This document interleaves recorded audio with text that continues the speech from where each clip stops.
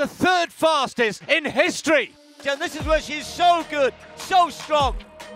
How quick can she go here? Femke Bol in lane 5. Away first time. Rochelle Clayton just taking maybe half a metre out of Bol, but Bol already into her running and rising just about all together. Everybody down the back straight. Clayton still just giving Bol something to work off down the back there. Bol now just edging ahead. That tall, elegant figure doing what she does best. And it's the second part of the race that she always seems to excel in, concentrating on that stride pattern, trying to hope it'll carry her through to a quick time here. And now she starts to forge ahead. Clayton's trying to go with her. Anna Hall on the outside, still going very well indeed. Clayton just starting to look a little ragged now. Bol still maintaining the stride pattern. Can she do it over the last two barriers? And she changed down there. So Femke Bol though, one more to go, and then she'll work hard off the last one, trying to chase this down. Can she get close to 52 seconds or under? Oh, almost. 52.29. And your third win here at Bislett in a row. How do you feel about this stadium? Yeah, pretty amazing. I mean, I love the stadium. You can hear the crowd now already. It's just so amazing, and that we also have great circumstances this year makes it even better. We talked before the race about you changing your steps recently. How did you feel about that today? I think today I had a good execution. I could keep it to hurdle 7 like I wanted, a bit better than Florence already. So I'm happy, but I hear from my coach if it's really that good.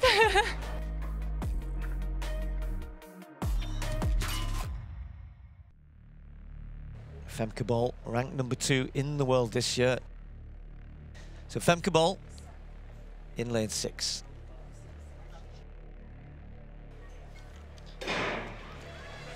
Jessie Knight started pretty quickly, took a half a yard, maybe a metre out from Femke Bol to the first hurdle, but the two of them just about rising together, and Femke Bol always builds nicely into a race, and by now down the back straight, she's already starting to just move away from the others. Also going well is Ryzhkova, who tried to chase her home last year in lane 4, but it's Femke Bol who really has attacked this through the first 200 metres. That speed which she showed at the National Champs last week being put to good use here. Now it's all about bringing this home, good stride pattern.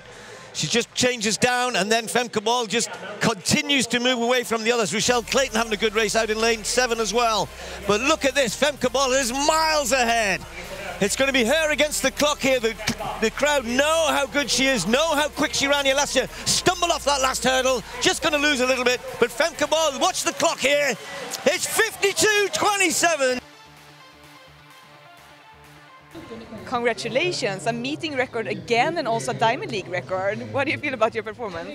I'm really happy. I mean, I love this stadium. Last year was amazing, and I really wanted to make it something special again, last one before Eugene. And I'm so happy that I can run this race like this. I think it was a good race, but not perfect or anything, and then this time I'm really happy. We turn our attention on a beautiful evening here in Brussels to the women's 400 metres hurdles, and centre stage one world champion named Femke Bol. And Femke Bol at the London Diamond League ran a massive personal best by 0.6 seconds. She looked a bit tentative in Budapest for me, perhaps after that fall and the mixed 4x4. But Femke Bol at the moment, just running in the middle of the pack here. We're seeing some big moves from Knight, Andrea Knight of Jamaica. This is how she's run sometimes on the circuit. She's tearing down the inside lanes. It's good moves from Rochelle Clayton as well, the bronze medalist from Budapest. But here goes Femke Bol. That was a bit of a rough hurdle there from Femke Bol. She's had a new stride pattern this season, 14 strides. Sounds easy on paper, but it means you need to be competent on both lead legs. And now Femke Bol, the world champion, starts to separate herself from 3 strong Jamaicans behind. But it's Femke Bol with one hurdle left. She clears it smoothly. She powers away from the rest of the field. She's miles ahead of the green light. The wave light technology, that means it is a new meeting record. 52.11, breaking the mark that's 25 years old.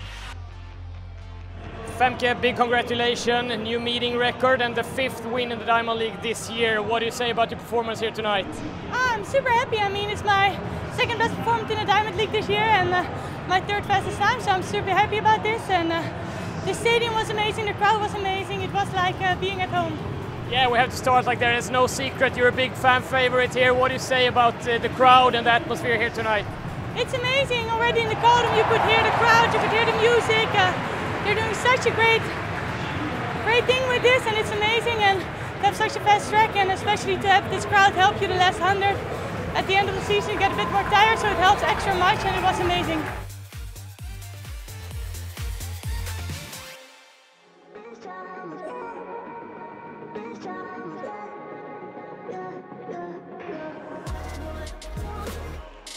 Well, it's been well documented about Ball moving to 17 strides this season, and she's used it to great effect. Has she got one more fast one in her legs here? Shamir Little started very, very quickly, the American, as she always does, and outsider Rochelle Clayton has gone away. So Femke Ball always finishes quickly, always finishes strongly, but normally would just be another yard or two, I would have thought, up at this point. But Shamir Little going well. Now Femke Ball just starting to stretch around that top bend as the two of them move past Rochelle Clayton. And Shamir Little has got an advantage here. The American taking it to Femke Ball on a home track, but Ball, as we come to the penultimate barrier, just gets half a metre, and this is where she's so good, so strong, so consistent. Femke Ball striding away at the end. Let's just have a look at the clock. It's going to be pretty quick. 51.98, a new meeting record. So how important is it to claim the diamond yet again? I mean, it's always important. On the one hand, I became world champion, so it's like I have what I want, but I think this is one of the biggest meets outside of the tournament, so to win this also is really nice, and it's my third one, so I like the streak. And now it's time for a break, so what will you be doing during the off-season break? I will be going to Mexico for holiday and just enjoy the beach and do nothing together with my boyfriend, so this will be nice.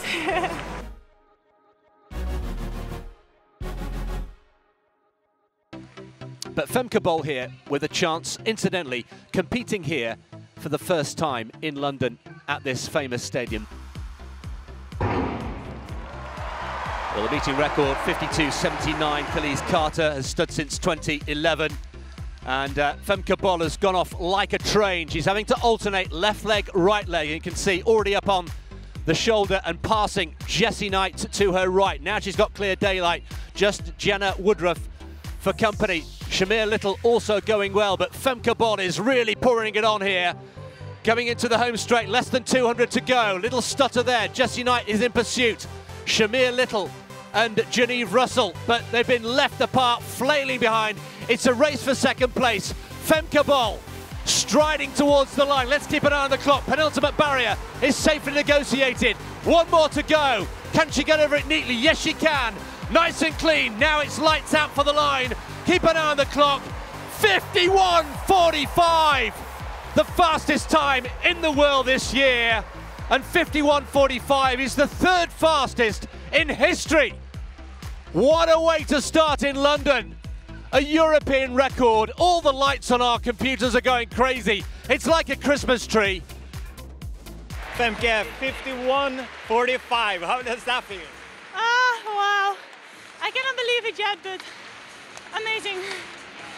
It's a record, it's a Diamond League record, it's a world lead, it's, I mean, amazing. Did you expect this? I mean, I felt I was in good shape, and it's really been a dream to compete in this stadium, so I hope it could be magical. And well, I guess we are a good match. Did you hope for it to be magical? Was it magical? Was that feeling out there? Yeah, I mean, I've never been in such a huge stadium filled, and it's been so amazing, and the crowd was so nice. It helped me so much through the race, and yeah, I was hoping for this 51 for long, and then to run 51.4, it's amazing.